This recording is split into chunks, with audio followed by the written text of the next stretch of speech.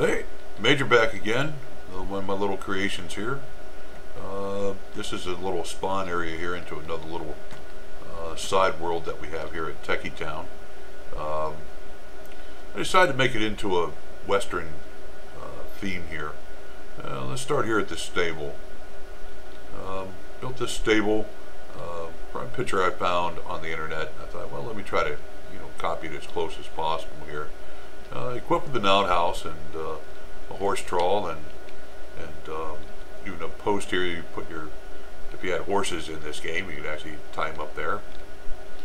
But yeah, let's look inside here real quick and see what all else I've done. The stables there for the horses. A working desk, and something you can heat up your food, I guess. This would be the upper loft of the stable to throw like some hay or whatever. Then outside, try to make it look like that it's a work table. You got the work table and your crafting table and such here, so you can actually do a little bit of work. Let's go look at the outhouses. All the outhouses are pretty much the same. I just took me a minute to come up with something. Actually, even threw some soul sand there at the bottom because it looks kind of dookie in a way. So, yeah, that's the stable. The next thing here we'll check out here is the bank. Here again, this is what I think a bank would look like in the Old West. I found another picture and done the best I could using micro blocks and such. Be the front desk, and this back here would be the vault area. You got some personal chest up there, and upstairs this is where the banker would actually live at here. So not much to do back in the 1800s. I mean, so except read books and sleep and wait on customers, I guess, right? Let's go check out the other thing here. I got built a hotel, 2-story hotel. Actually, yeah, it's pretty functional. Actually, you could actually set up the 4 rooms upstairs and sublet them out there. This would be the front desk, and here's the sitting room with the fireplace and a jukebox. Hey, back in the 1800s, they didn't have no TV set, right? So, yeah, bookcase so that people could sit and read and such. And put a working kitchen in here yet, sorta. Another idea I had there was to throw water in the sinks and stuff.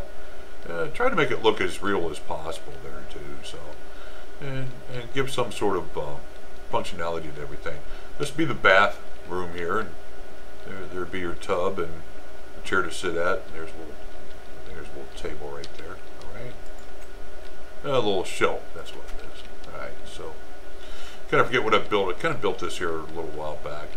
I put 4 rooms in here, and the 2 back rooms actually have a little deck to come out on and look around at.